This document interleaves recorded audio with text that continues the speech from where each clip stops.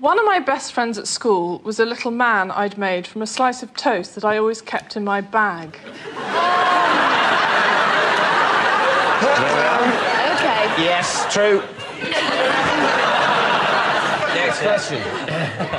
What was his name? Tim. Tim Toast? In the toast man. How did you make him? I cut him. I actually With figured scissors? him myself. Scissors or a knife? Scissors. Scissors. So you got a piece of toast, brown or white? Good question. Brown toast. Was he buttered? No, he wasn't buttered. That would be stupid, David. I was thinking, maybe you make yourself a piece of toast, you butter it unthinkingly before you say, oh, no, that was the one I was going to cut out and make a friend out of. Now, unfortunately, I've buttered my friend, but then my friend will be more buttery, which is good.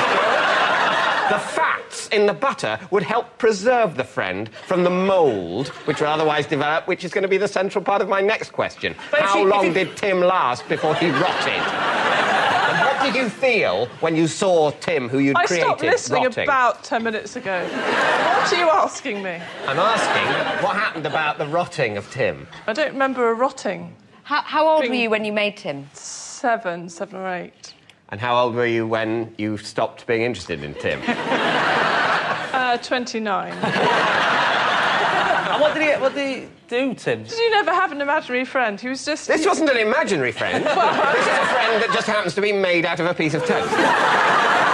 Did you make him, you know, in your own image? I do remember designing big legs because I wanted him to be a fast runner like what I was. Where did Tim sleep?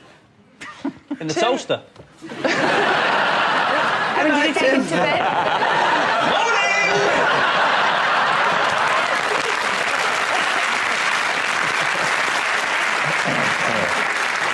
All right, then, David's team, I think you've heard enough. What do you think, Doria? I think it's true.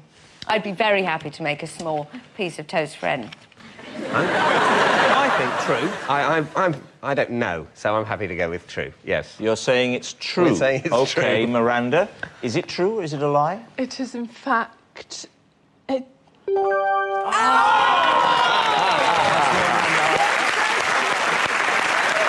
done.